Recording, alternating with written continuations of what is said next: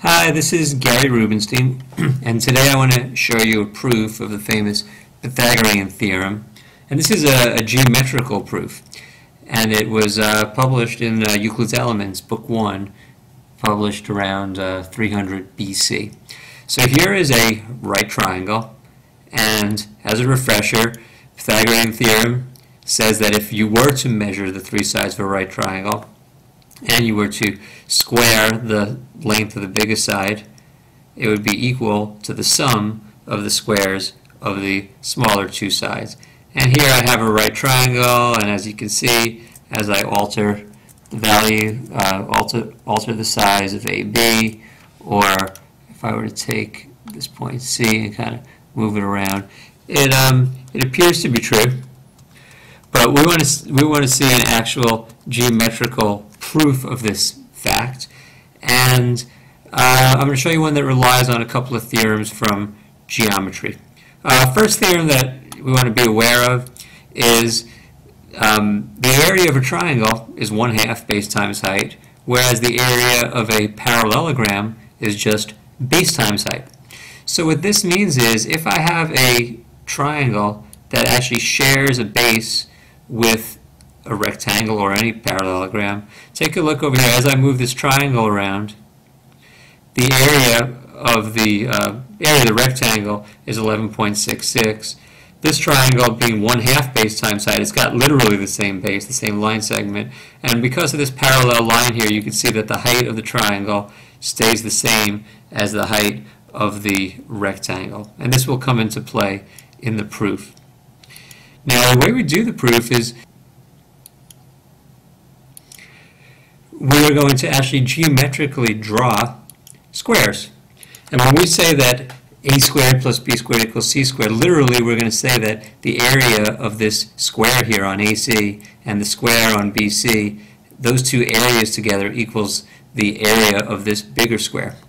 And the strategy that Euclid uses is he draws in a altitude from altitude to the hypotenuse.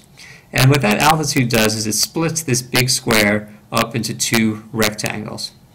And what he's going to attempt to do is show that this square here has the same area as the rectangle on the left, and that this square over here, the medium square, has the area of the rectangle on the right, and that would make the two squares together equal the two rectangles together.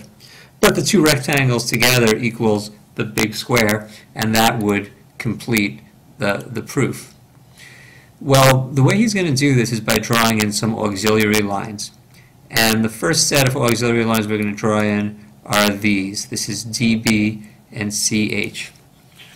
Now, what I have here are two obtuse triangles. One of them is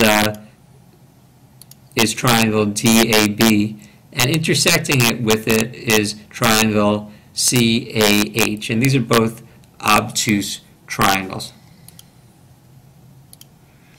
The reason these triangles are important, obtuse triangle DAB is important because if you look here, we have that picture from before. We have this square, and the triangle has the same base as that square. So this triangle has exactly 1/2 the area of this square, and we can see up here that that's true. We could also do a similar thing with the obtuse triangle CAH. This triangle here shares the same base as this rectangle here, and they have the same height also, which is the line segment AK.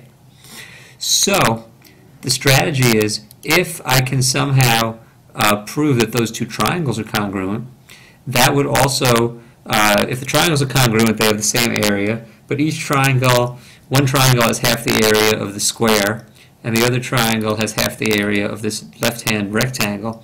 So if I could prove the two triangles congruent, that would lead to the square ADEC having the same area as rectangle AHIK. And let's take a look. To remove some of the clutter from this picture, I can hide all of this. and we'll take a look at how we can prove this. Well, the first thing to notice about these two triangles is that DA is part of the triangle DAB, so this side should be congruent to this side AC because they are part of the same square. But DA is part of this triangle facing this DAB triangle, and AC is part of the other triangle, CAH. Also, because ABJH is a square, we could say that AH is congruent to AB. And it's pretty hard to see this sometimes, but AH is also part of triangle CAH, whereas AB is part of triangle DAB. Finally, this angle, the obtuse angle that each triangle has, angle DAB is composed of a right angle plus this angle CAK, or CAB. Whereas the obtuse angle in the other triangle, HAC, is also composed of a right angle, because this is also a square, plus this same angle, CAH. So that makes this angle, this obtuse angle, the sum of the right angle and angle CAB, whereas this is also. Okay, I'm going to clean this up a bit on the other picture. So in this less cluttered picture, we have that this side in DA is congruent to this side. They are part of the same square. This side here is congruent to this side. Those are part of the same square. That's two sides of the two triangles. And this angle has the same measure as this angle. Very unusual picture. Never seen this in like a geometry textbook, but it's an important set of overlapping congruent triangles. They're congruent by the SAS property. So when we put the rest of the picture back in, now that these two triangles are congruent, that means they have the same area. But remember, the top triangle had the same area as half the area of the square, and the other triangle had half the area of that left-hand rectangle. And what that tells us now is we have half of our proof done, which is that the square has the same area as this left-hand rectangle. Well, now we can do the same thing on the right-hand side by drawing in these two segments. And now I have two other triangles. For instance, I have obtuse triangle GBA, which we're going to show, which has the same area as the square GBCF. And we also have this other obtuse triangle, CBJ, which has the same area as the rectangle BJIK. So we are going to prove these two triangles by the same reasoning. Now, if I just concentrate on these two triangles, we've got GB in this triangle, congruent to CB in this triangle because those are part of the same square. We've got JB in this triangle, congruent to AB in this triangle because those are part of the same square. Those are two sides of the triangles.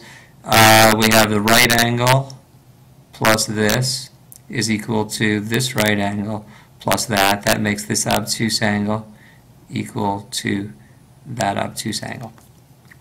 So those two triangles are congruent, therefore they have the same areas. And since those two triangles have the same areas, that means that these two, the square must have the same area as this rectangle. And remember from before, we've already proved that this square has the same area as this rectangle. And that concludes his proof of the Pythagorean Theorem. That's Book 1, Proposition 47 of Euclid's Elements, written in 300 BC. It's a very clever proof. It only relies on congruent triangles and the fact that the area of a triangle is half base times height, where the area of a parallelogram is just base times height. So I hope you like this proof of the Pythagorean Theorem. It is a classic, but I don't think it's one that's very well known. So thank you.